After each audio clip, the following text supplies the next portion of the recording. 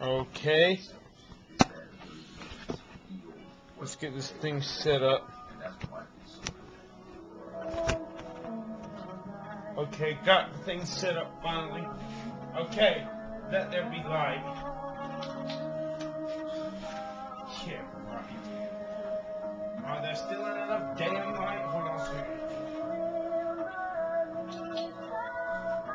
Okay, still ain't enough. Hold on.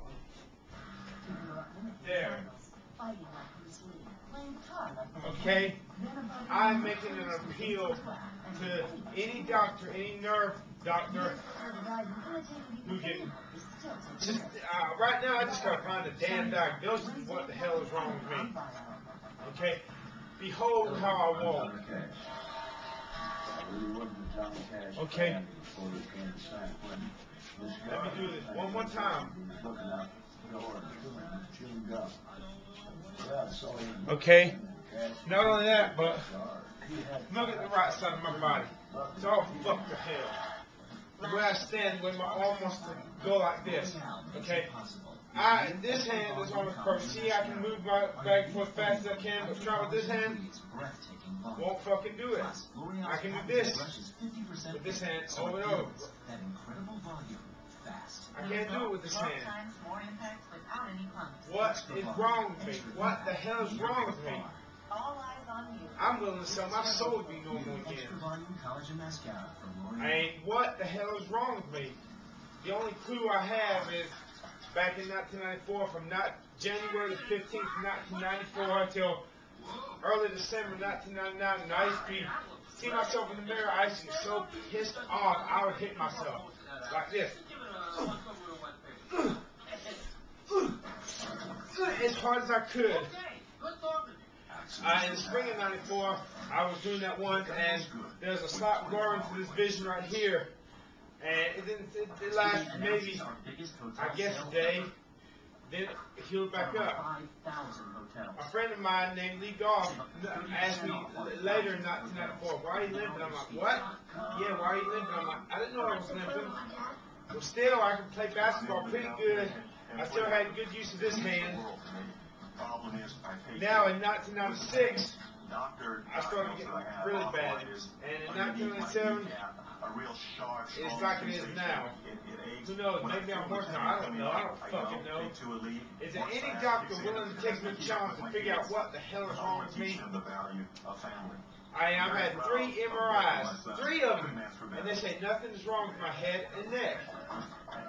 I mean, and another thing, is it possible with cloning technology and these stem cell research to fix me back up again? Because I tell you, I sell my soul for it. I'm willing to burn in hell forever to be normal again. This fucking sucks. I can't walk like I used to. I used to love to walk.